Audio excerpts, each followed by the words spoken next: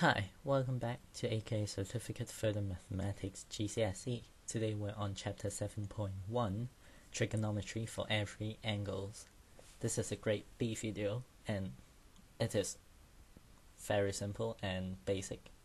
And it's not very important to be fair, but let's start.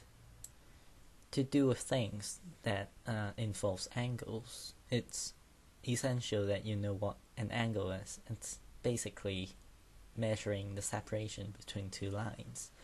It's given in degree as angle instead of Celsius, of course, and there are other methods of talking about angles, such like radians, which is given as 2 pi, which is a bit complicated and will be used in higher levels of mathematics, but now stick with degree.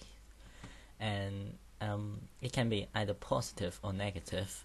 It's given as a directional kind of deal. It only matters when you're doing calculations on a graph, so it's really not a big deal. It's kind of similar to you can not have a negative distance, but if you calculate the direction, you can have a negative direction. That's distance, rather. That is a bit strange, but it doesn't really make a big difference at all. So here I have drawn 3 lines, line A, line B, and line C. This is on the graph, and it's basically, I'm talking about what is positive angles and what is negative angles. So every positive angle will be anti-clockwise, or from the tip of X go to the tip of Y, then go to the back of X, then go to the back of Y, then go back.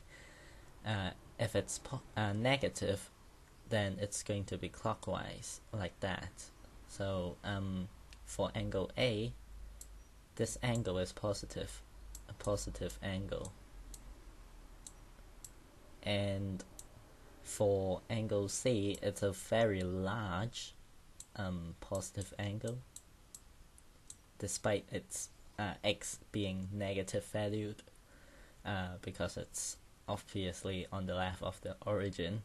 It's still a positive angle, but the thing is, for line B, this angle is actually negative. So yeah, it's a bit strange in the context of things, but yeah, it's just general, a guide. It doesn't really make a big difference. This chapter is pretty junky. Just this part it is. The rest will be a lot better.